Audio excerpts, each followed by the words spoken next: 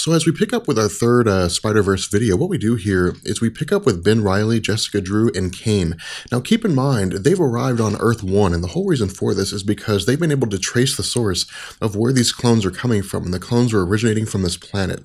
And when they arrive here, what they find is that this version of Earth seems to be some sort of technological paradise. That is to say, it seems very technologically advanced. It's really kind of how you would expect to see a future, maybe utopian planet Earth. But as they begin to move around, as they begin to look around, they realize things don't necessarily seem right. That, of course, they're moving through the building they've arrived in, and they see what appear to be maybe clones or some kind of individuals who, for whatever reason, are marching in a single file, and they really don't pay any attention to anybody else, as if they're somehow zombies of some sort. And so what we do is we see that as they're investigating, they're trying to figure things out, they ultimately come across a scientist. And the scientist sees them dress up in this hospital garb, which was their choice of clothing in order to keep a low profile. And the scientist asks them why it is that they're out of their groups, why it is that they've deviated from their groups. And so the scientist alerts the guards. Now, Kaine is able to subdue the scientist to basically, I guess, use his webbing to adhere him to the ceiling and to keep his mouth shut. But for the most part, the damage has already been done. We see that these various forces show up, begin to try to overpower the Spider-Men. But as they're able to take these soldiers out, we see that Tony Stark arrives. Now, Tony Stark tries to fight the duo here, but of course, in the process, Ben Reilly's knocked out, and Kaine is able to knock out Tony Stark in turn. And so once Ben Reilly comes to, he begins speaking with Jessica Drew. Again, this is Jessica Drew from the Ultimate Universe. And Jessica Drew says that she's been able to basically dismantle the armor of Tony Stark. And when she did, they began interrogating Tony Stark. And what they asked Tony Stark is what's going on here, what the whole basis is behind all these things. And what he says is that this is Genix's planet. And so what happens here is that, again, as they're interrogating Tony Stark says that he's the one that's responsible for a majority of the technology that's taken place on this planet. And so all we really know here is that at some point along the line, Genix appears to have somehow shown up on this planet Earth and then basically force everybody into a state of subservience. Or it could very well be that it's always been this way. We don't really know how it is this planet came to be the way that it is. But what we do know is that this group of Scarlet Spiders, that Ben Reilly and Kaine and Jessica Drew decide that the only real way for them to, again, get this stuff figured out is to go directly for Genix. And so when they ask Tony Stark where Genix is at, he says that he's in the Baxter Building. And so what happens here is we see that Ben Reilly, that Kaine, and Jessica Drew show up at the Baxter Building. But what's going on is that that Ben Reilly is apparently dressed up as Tony Stark himself. He's actually wearing Tony Stark's armor here. And the whole basis, as far as we can tell from this plan, is that Ben Reilly, dressed as Tony Stark, is basically bringing these two individuals in, bringing in Jessica Drew and Kaine as people that he's captured, which can be taken directly to Genix himself. But what happens here is their plan is basically thrown awry when Johnny Storm appears.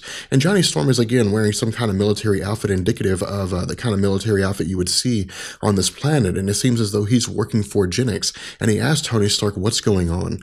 And so what we do here is we pick up with Peter Parker and Superior Spider-Man. But what happens here is, again, both Superior Spider-Man and Peter Parker are arguing over who it is that should lead them. What Superior Spider-Man says is that his team was holding on just fine. Dr. Octopus says that they were doing all right. They were finding a way to keep themselves masked from the Inheritors. They were putting plans together, and then Peter Parker's team stumbled in. And by virtue, they had brought Silk. And because they had brought Silk, they had drawn the Inheritors to them. And so what Superior Spider-Man is basically saying here is that Peter Parker is inept as a leader. He doesn't really know what he's doing, and because of that, he really shouldn't be a leader. But again, we continue seeing them going about, we continue to see them argue, but we see that Peter Parker, realizing that he is basically the previous version of himself, that is to say, he is in possession of his body before Dr. Octopus takes it over, basically calls Dr. Octopus's bluff here. He calls Superior Spider-Man's bluff, and he tells Superior Spider-Man to kill him. But Superior Spider-Man says that he can't, the reason being because if he did, it would create a paradox, and Superior Spider-Man would simply just cease to exist. And so while Superior Spider-Man is distracted here, Peter Parker knocks him unconscious. And so what we do is we transition back to the home of the Inheritors for a moment, and we see that Solace and Morlun are speaking with one another, and what they're doing is they're talking about this prophecy. And in relation to this prophecy, what they're saying here is that 3 new pieces have appeared on the board: the Other, the Bride, and the Scion. And again, we know the Other appears to be Kaine. We know that that was established during the early events of the Spider-Verse continuity. But we also know that the Bride is Silk. What we don't know here, again, is who the Scion is. But what we're going to find at the end of this arc, or the end of this story, the end of this video, is that the Scion is somebody we've seen this entire time.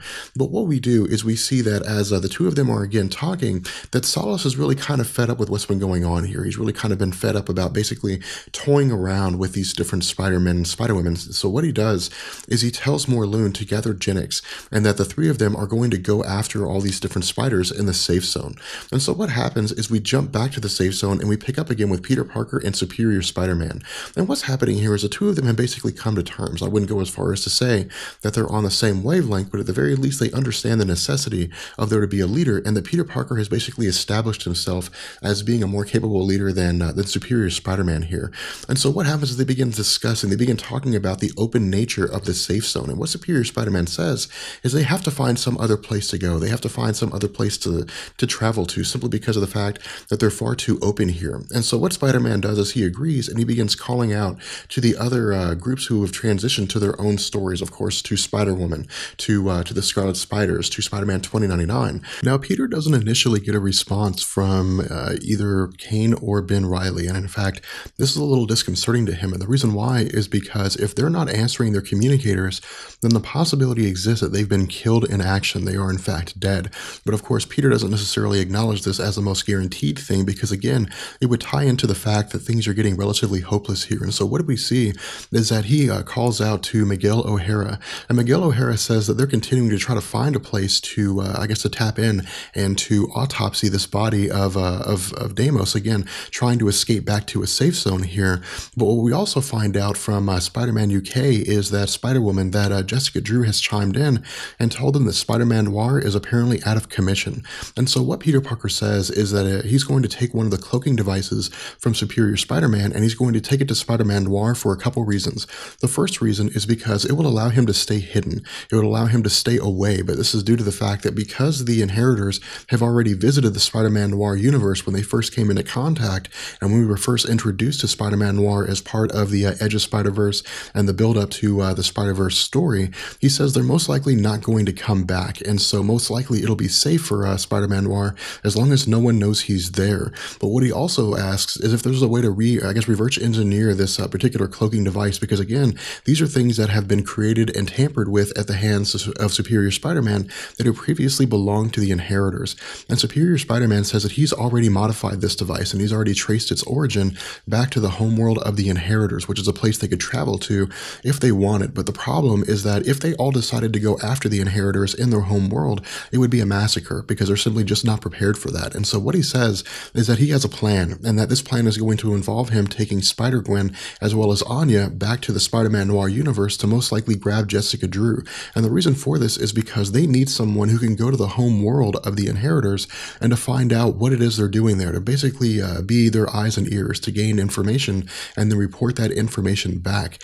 And so what we do as we continue with this is we see that he also sends Miles Morales as well as Spider-Man from the Ultimate Universe cartoon show to I guess an alternate reality, to various alternate realities. And the reason why, as Spider-Man explains, is because they need to again continue the effort of gathering as many forces as they can to bolster their ranks. And so as the groups begin to splinter off, as they begin to leave, we find that Solace and Morlun and Genix arrive. And what Solace does is he begins basically taunting the other Spider-Man characters, but we also see Genix and Morlun doing the same thing. Now, of course, Cosmic Spider-Man appears and tells them that they were fools to come there, that there's no way they can stand against the might of Cosmic Spider-Man. But what Solace says is that the Enigma Force, the power force that Cosmic Spider-Man wields, is basically pure life energy, which is exactly what him and his ilk feed on. And so what he says is that while the other members of his family may not be able to withstand the full might of the Enigma Force, that he certainly can. And so what he does is he absorbs the life energy of Cosmic Spider-Man, killing Cosmic Spider-Man in the process. And so as it stands, the other Spider-Man characters here are virtually defenseless. They have no safe haven. There's really nowhere they can go to now. And so of course they begin panicking, they begin taking off trying to find places to go to. But what we also find is that while Genix is killed in the process, that Morlun is able to locate the Scion. And the Scion is revealed to us to be the, I guess the baby brother of Mayday Parker, the child Benji. With that being said, we're going to go ahead and bring this video to an end. I hope you guys enjoyed it. If you did, let me know. And I will catch you guys later. Peace. Be sure to follow me on Twitter. There you can keep up with all the updates from Comics Explained and talk to me directly.